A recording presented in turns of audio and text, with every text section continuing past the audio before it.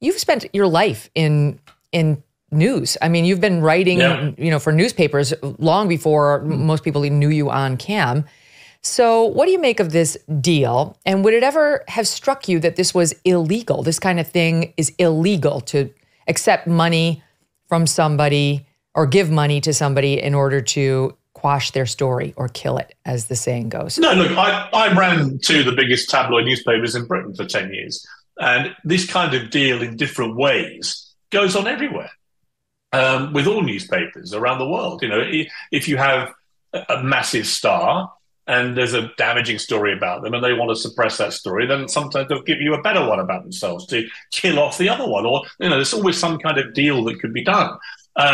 When I just realized this would be the first case, Megyn, that was going to come up with the four, because some of them are clearly, I think, more serious and more legitimate and better cases to answer for Trump than others. But this one seems so petty. It seems so trivial.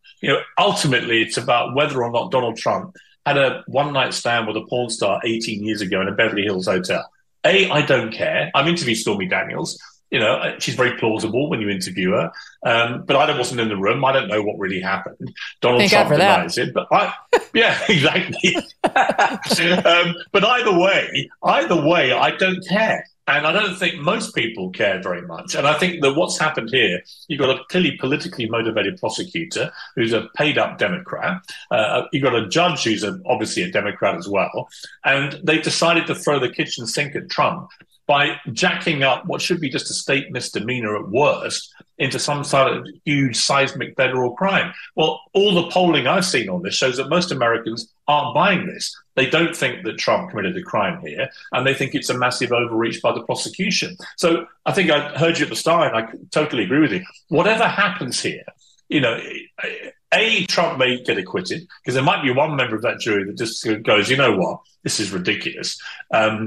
And demeaning, frankly, for America to drag a former president of the United States, one of the 45 people who've held this incredibly high office, to drag them through such an unedifying and petty courtroom fiasco for weeks on end, when he should be legitimately allowed to campaign as the nominee for the Republican Party for the next elections. I think for all sorts of reasons, this seems to me a ridiculous start to this legal battle against Trump. But whether he wins or loses, you see, I think he either wins because one juror has common sense, or he loses but actually gets martyred in the process. So spectacularly. I watched the scenes this morning going into court with people chanting Trump, Trump, Trump, and 4 more years, 4 more years.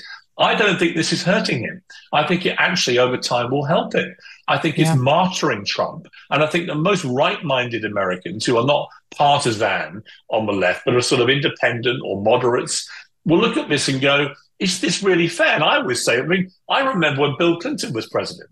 And I remember him paying Paula Jones $850,000, whatever it was, to pay her off to settle a harassment case. And I remember him having sex with an intern, Monica Lewinsky, in the Oval Office. Both of those things are a lot worse, in my estimation, given he was a serving president when the Monica Lewinsky thing happened, and given he did the payment when he was a serving president to Paula Jones, than anything Trump did in the run-up to an election to basically get rid of a bit of a messy story that probably his biggest concern was not the damage it might do to the election, because I think people factored in Trump and womanizing. It was probably he didn't want Melania to know all about this. But you know what, Piers, we've been covering this on the show. This is not well enough understood, including even by us. I have legal panels on all the time. We're all lawyers and we talk about this.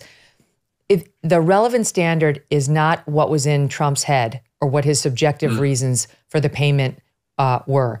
It's the objectively looking at the money. Could said money, in this case, a hush money payment, have ever been used for anything other than to advance a campaign? Is this kind of payment, you look at the nature of the payment. So if it is payment for, I don't know, a podium at a debate, a lectern at a debate stage. Okay, yes, that is something you might only ever buy for a debate, right? Like for a presidential run. But a hush money, everybody pays that. As somebody who's in the tabloids for years, tons of people pay hush money payments. So that's the standard. It's not even what was in Trump's head or whether they get an admission that this was to help his electoral chances. It's irrelevant. Did you know Fast Growing Trees is the biggest online nursery in the US with more than 10,000 different kinds of plants and over 2 million happy customers? Well, now you can grow lemon, avocado, olive, or fig trees. They have houseplants too. Fast Growing Trees makes it easy to order online and ship directly to your door in 1 to 2 days. You can even speak to their specialists for a free consultation. You can find the perfect fit for your specific climate, location, and needs. Whether you're looking to add some privacy, shade, or natural beauty to your yard, Fast Growing Trees is ready to help you make the right selection from their nursery. Right now, they have some of the best deals online, like up to half off on select plants and more. Viewers get an additional 15% off when using the code Megyn at checkout. That's an additional 15% off at fastgrowingtrees.com. Use the code MEGYN at checkout. Go to fastgrowingtrees.com, code Megyn. This offer won't last forever. Tell them I sent you. Hey, thanks so much for watching. If you like what you just saw, hit the subscribe button for more clips and full episodes.